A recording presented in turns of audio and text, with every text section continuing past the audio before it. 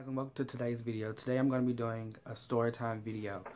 Okay, in today's storytime video I'm going to be telling the story about how I got the nickname Dookie Boy from my family. Now, if you watch my previous video, which was the 15 weird questions tag, one of the questions was, do I have a nickname, and if so, what is it? Well, because I love my nickname, my childhood nickname so much growing up, I ended up turning my childhood nickname into my Twitter username and my Instagram name and part of my name on my Facebook page. But the nickname is Dookie Boy. Now, when I was younger, when I was born, I was premature.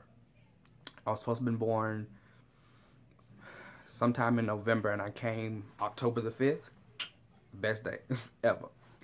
Anyways, I was a premature baby, and because I was premature, I was very small. So, growing up, I was always a small child. Well, the biggest things on me was my head and my bottom.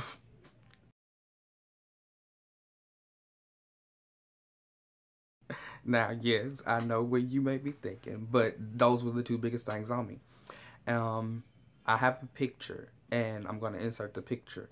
So, you're going to see what I mean, but my bottom was very big. Like, I've always had a very large derriere. I don't know why. It's genetics. Thanks. But, you know, that's just how it is. How it's always been. So, my great aunt and my cousins, my great aunt started, and she started calling me Dookie. So, it just stuck.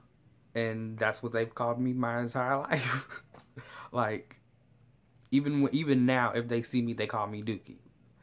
My cousin, I mean, it's my childhood nickname, and I just loved it so much. I mean, I've always heard it. I mean, and the only way people in public call me Dookie is if they know me by that name because of somebody in my family, or unless we went to school together.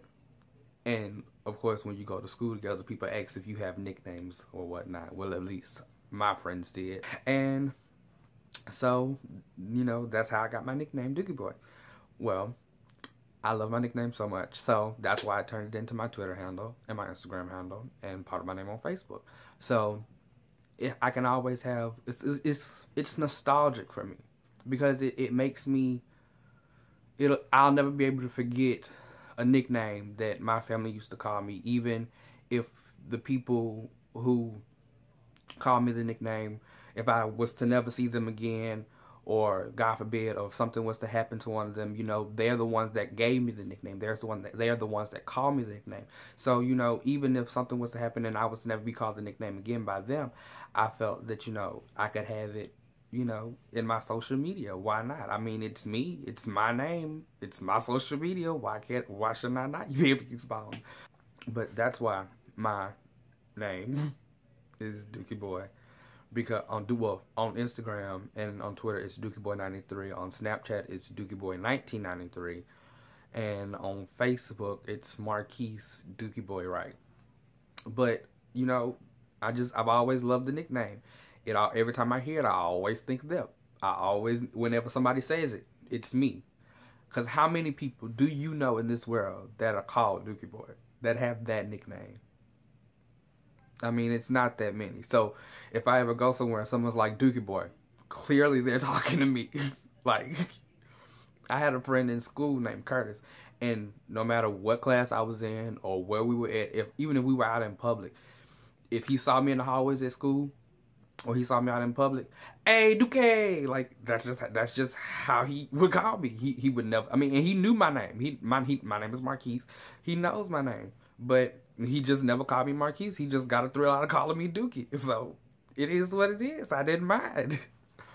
But that's where my nickname comes from. And that's why I use it as my social media handles. And I will see your lovely faces later. Bye.